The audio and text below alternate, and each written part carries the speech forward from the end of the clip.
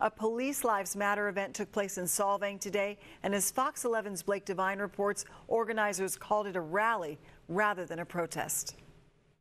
With Black Lives Matter protests taking place throughout the country, some individuals on the other side of the political spectrum thought it was time to share their viewpoint.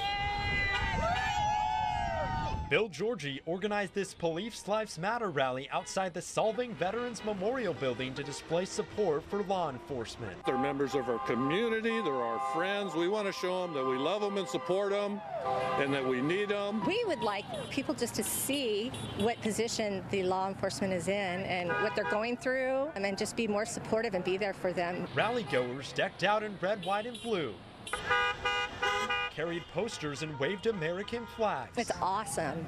We've gotten such a great turnout, a lot of support, more than we thought we were going to have. But many did not wear masks. Some voiced their support for the All Lives Matter slogan. To me, is we're all citizens of the United States of America, and it's important that we recognize that. We all should support each other. Organizers hope to show their support for local law enforcement while urging public officials to not defund the police. So we want to show them there's support out there for from the American people, that we support our law enforcement and they need to too, or we're going to lose our country. Across the street, some Black Lives Matter protesters gathered to oppose this rally. We worry that people of color and minorities who live in this area, who drive by, would see that and feel like they aren't welcome here. And we want to make sure that they know that there are people here who care about them too. Despite this opposition, organizers hope to achieve peaceful conversation between both sides.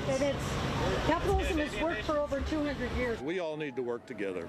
It's the only way we're going to solve any problems is for all of us to work together. In Solvang, Blake Devine, Fox 11 News.